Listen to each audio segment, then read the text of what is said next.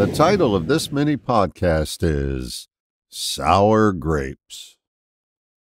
I once looked up the origin of the expression sour grapes. Some sources said it came from the Bible, and others claimed it was an Aesop's fable. Either way, the story goes like this. A fox sees some grapes on a vine above him. He jumps and jumps, attempting to get some, but after many leaps, he can't reach them.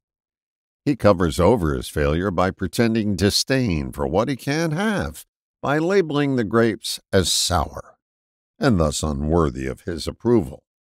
Are you sour? What is it that you can't admit to wanting?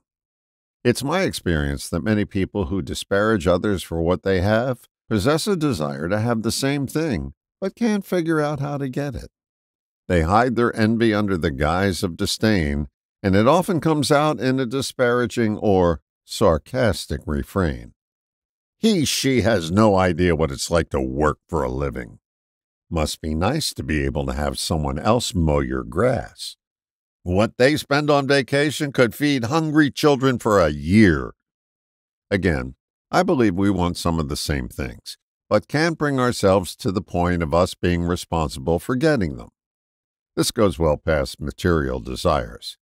We may be jealous of another's happiness, physical appearance, social graces, etc.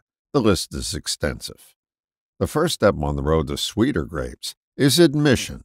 It doesn't have to be a public gathering with a soapbox. Just admit to yourself that you want certain things without castigating others for having them. Years ago, I remember reading that if you want what another has, don't envy them, emulate them. But it's difficult to emulate that which you claim to disdain. That's why admission is the first step. Once admission has happened, we can then start emulating. Find out what they do to get what they have. Want to have the wisdom of Benjamin Franklin? Read his autobiography. Want to take photographs like Annie Leibovitz? Study her work. Want the carefree attitude of your neighbor? Invite them over for lunch and pick their brain. Want more fruits from your labor? Start dining on a diet of admission and emulation, and you'll sidestep the grapes of wrath. All the best, John.